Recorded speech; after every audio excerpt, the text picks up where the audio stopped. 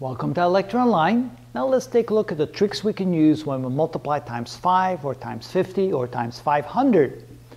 The example we can show you here when we multiply times 5, what you can do is you can first divide the number by 2 and then multiply times 10. Now multiplying times 10 is like adding a 0 to the number. So when you have 46 times 5, first take 46 and divide by 2. When you divide by 2 we get 23. Then add a 0 because multiplying times 10 is like adding a 0. The answer is 230. When the number is 50, then we just have to add one more 0. For example, 124 divided by 50, we first divide 124 by 2. 124 divided by 2 is 62. And now we multiply times 100 twice 50. That's like adding two zeros. You get 6,200.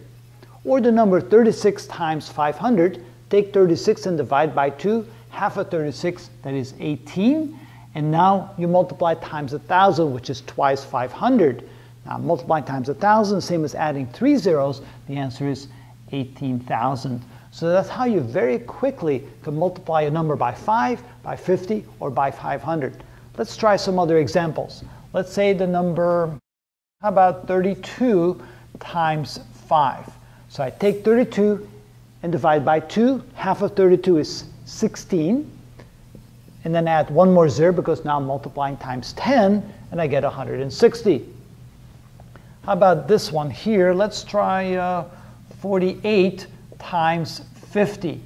Well, first what I do is I divide 48 by 2. Half of 48 is 24.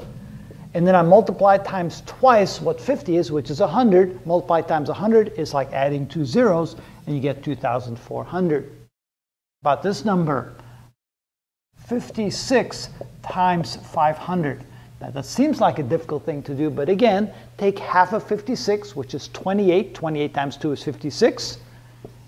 And then I multiply times 1,000 instead of times 500, twice 500.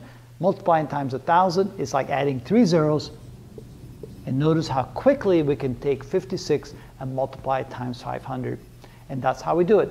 Divide the number by 2 and add either 1, 2, or 3 zeros, depending upon if you're multiplying times 5, times 50, or times 500.